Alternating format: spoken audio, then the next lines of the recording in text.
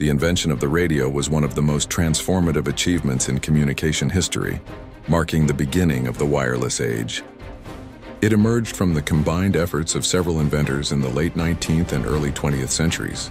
The foundation was laid by James Clerk Maxwell, who developed the theory of electromagnetic waves in the 1860s. Later, Heinrich Hertz experimentally proved the existence of these waves in the 1880s, showing that they could travel through the air. Building upon this discovery, Guglielmo Marconi, an Italian inventor, successfully developed the first practical wireless telegraphy system in the 1890s. In 1895, he transmitted radio signals over a distance of about 1.5 miles, and by 1901, he achieved the first transatlantic radio communication between England and Newfoundland.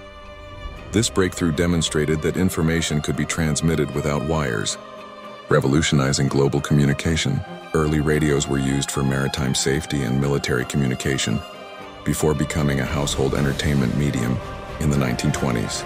The invention of the radio not only connected people across continents, but also paved the way for modern technologies such as television, radar, and mobile communication.